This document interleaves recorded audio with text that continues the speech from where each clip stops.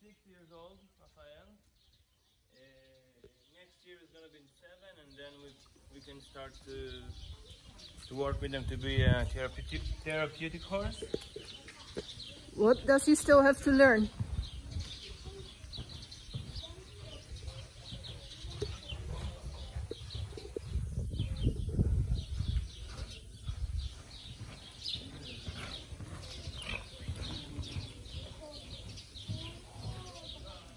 Hey. What do you still want to teach him?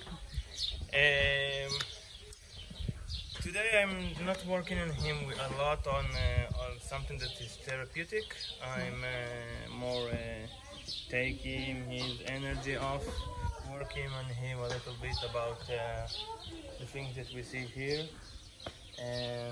All the obstacles, you mean? Yeah, working him a little bit to stand or go.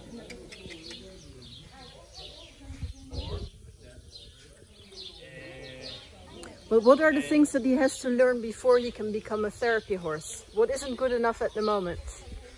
He's not standing still, as you see. He's still afraid of stuff. He's not